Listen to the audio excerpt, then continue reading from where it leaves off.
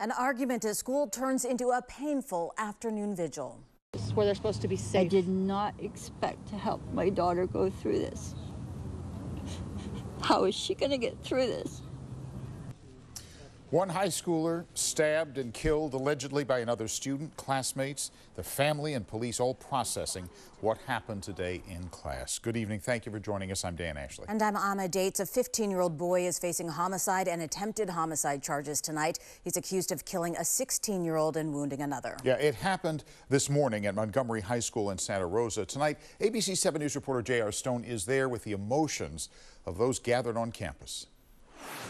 A busy Wednesday evening here outside of Montgomery High School, where you can see a memorial has been set up to remember the teen who was killed. 16-year-old Jaden Pienta's memory will live on in pictures like this after he was stabbed to death in a classroom on Wednesday. He was stabbed in the heart three times. Family members telling us that after talking with students who were inside the classroom. He was a good boy. He was kind-hearted, sweet, loving, gentle.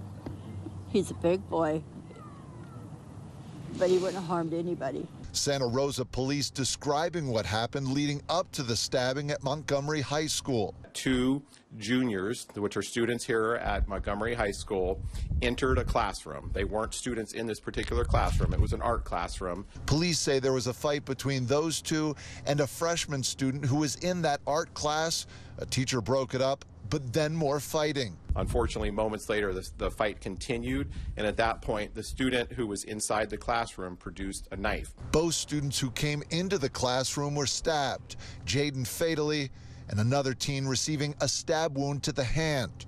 When we asked family members why Jaden and another student went to the classroom like police said, this was their response. We don't know that. We don't know. We're not going to confirm or deny that. We have no idea. We can't. We don't know because we. That's an haven't been able allegation. Yeah, Jaden's not here to tell us what happened. Family members say there have been recent run-ins with Jaden and the 15-year-old student who was arrested.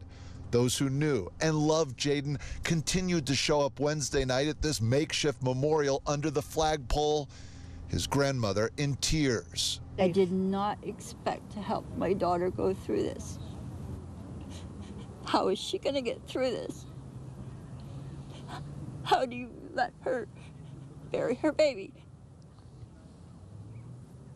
I don't understand.